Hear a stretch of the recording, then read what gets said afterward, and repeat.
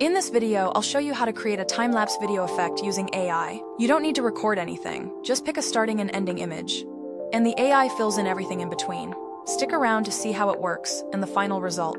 Step 1. Choose your landmarks.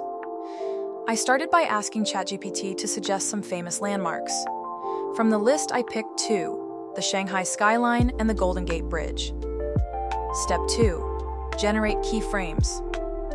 After choosing the landmarks, I asked ChatGPT to create 2 images for each landmark, one in the morning and one at night. These are the keyframes, the beginning and end of our time-lapse. Step 3. Use Kling AI. Next, I uploaded both keyframe images to Kling AI. It takes care of everything in between, generating the smooth transition for you. Add a simple prompt. I used short prompts like time-lapse and time-lapse from morning to night. The AI generates all the intermediate frames and blends them into one video. Here's the final result.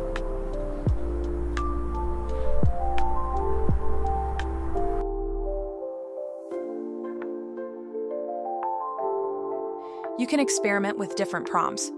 Try weather effects, season changes, or entirely different locations. No filming, no editing. That's it. If this helped you, give it a like and subscribe for more easy AI video tips.